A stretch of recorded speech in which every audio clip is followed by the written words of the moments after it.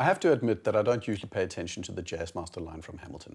It's for the most part falling into the category of some of the other watches that Hamilton make. Now, don't get me wrong, I like Hamilton, and like many people, I have a soft spot for both the Murph and their classic Khaki field watches. This time though, the Jazzmaster caught my attention, and mainly because of the reactions I noted out on the World Wide Web. The problem was, of course, that many felt it looked way too much like a Rolex Daytona. It didn't have the ceramic bezel like the Zenith Chronomaster Sport, but in many ways, well, yes, it does remind you of the Daytona. The two questions that then come up are, is it an homage, inadvertent or not? Does it stand on its own merits? Let's take a look. Right off the bat, we're talking about a $2,250 watch, which is a fair bit cheaper than a Daytona. This is a 42mm watch versus the Daytona's 40mm. It has a 22mm lug width and a 60-hour power reserve coming from the H31 movement, which is a Hamilton modified version of a Valjoux 7753 movement, I think. Also, it's 15.22mm thick, which is panerai thick. It has a date window at the 4:30 position, which the Daytona doesn't. This is a very reasonably priced watch, and it is what I would happily call good value. Hamilton makes good watches for the price, and although not having worn it for months on end, I expect it to be acceptable quality and acceptable accuracy.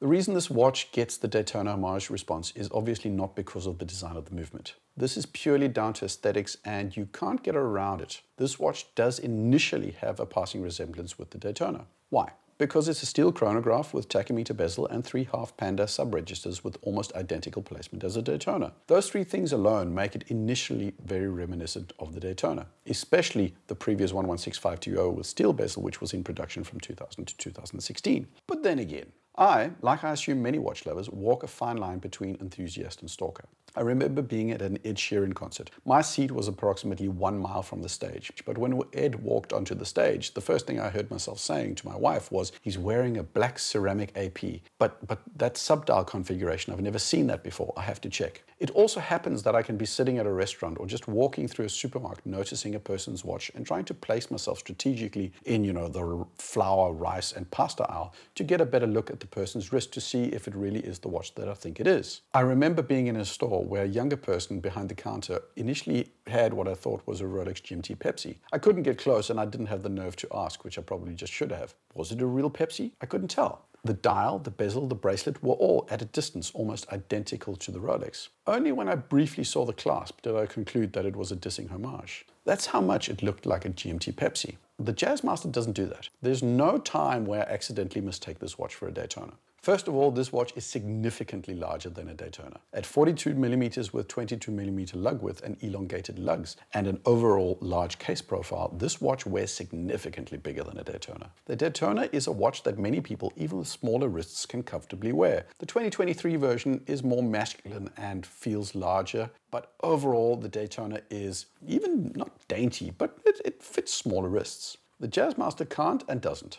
This thing is huge on most people's wrists. Then on the black steel bezel model, you do not get the ceramic sheen you get from Cerachrome bezels. This watch is overall more matted in the case finishing, the bezel, and also the dial. There are elements of polished beveling on the flanks of the Hamilton, which you will not find on the polished Daytona. The hands are sword hands versus the more basic baton hands of the Daytona. The screw-down chronograph pushes of the Daytona are not copied. The Hamilton instead opts for elongated buttons that remind me of seat adjustment buttons in a Mercedes. The short, stubby hour markers on the Daytona are stick or baton markers on the Hamilton. Finally, the bracelet is in no way an oyster bracelet, opting still for a 3-link bracelet style, but with significantly less taper and with polished beveling only on the flanks of the center links. Short version, this does not look like a Daytona and will not be mistaken as a Daytona by anyone in the know. I would go as far as to say that you could wear it in London or Los Angeles and no one would rob you by accident. Those thieves are surprisingly and unfortunately well informed.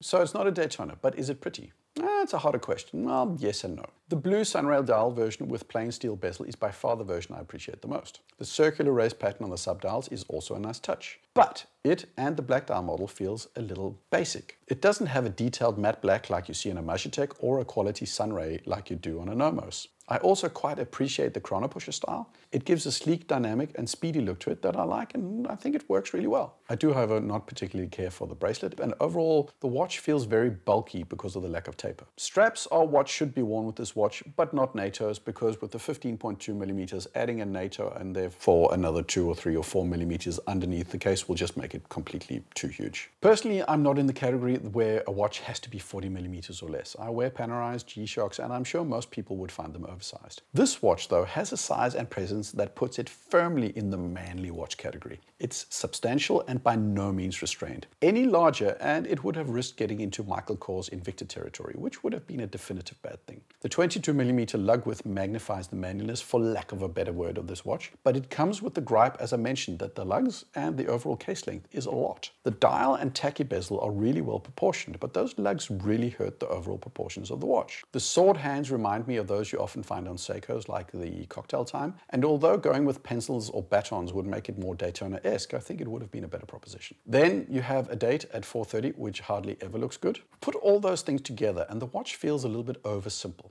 Lots of good components let down by some very simplistic styling, a slightly cheap or basic, I think basic's the right word, not cheap, visual aesthetic and proportions that are way off. It doesn't come across as a premium watch, but more a rugged and fundamentally basic interpretation of a chronograph. I would even go so far as to say bland, which begs the question, can you do better for the price? Absolutely. Get yourself a Hanhart 417 in the 42mm version, or even better, the 39. Forget the bun strap, which is an oddity, but you get a far more visually appealing watch. Elegant, retro, well finished, and just generally a far cooler watch. This is a watch that oozes thoughtfulness, elegance, and has some specialness to it. Want something with 3 sub-registers, a date window, and a better dial in a retro aesthetic? Tissot PRX. It has its weaknesses, which I spoke of in my review of the plain PRX. But it is an attractive package for the price and definitely worth consideration. And again, for the price, it's an excellent interpretation of that 1970s aesthetic you get from watches like the Vacheron 222, the Oyster Quartzes of the 70s, and also that high-end beast, the AP Royal Oak. For a more instrumental take on a chronograph, there's the Sin 103. It's far more utilitarian and industrial, but also with more thought put into the design. Yeah, it's not for everybody's sensibilities, but that's kind of the point. The person that buys the 103, the PRX, or the 417 have actively had to consider the overall aesthetic implications of their watch in the context of their wardrobe. If you want something a little bit more quirky, Breitling is there with the Top Time or the Navitimer. These watches have far more character, far more personality than the Hamilton. Finally, if you can live without the chronograph function, consider something like the Nomos Club Sport. Yes, it's slightly more expensive, but not by much. But in terms of steel sports watches, this is a stunner compared to the Hamilton. The Hamilton isn't a perfect watch. It's definitely not a Daytona, and it's not trying to be one. That's not its downfall in my mind. To me, this watch is an Olive Garden pasta Alfredo. It's an IKEA Billy shelving system. It's basic, it's a bit generic, it's a bit bland. I think it's what ChatGPT would describe if I asked it to build me a broadly appealing, middle-of-the-road chronograph with inoffensive styling, which just isn't enough for me. There are just better options out there. Now, before you think I'm bashing Hamilton, I would suggest you take a look at the Hamilton Intramatic. Now that's a cool chrono. Let me know what you think in the comments below. Like, subscribe. Cheers.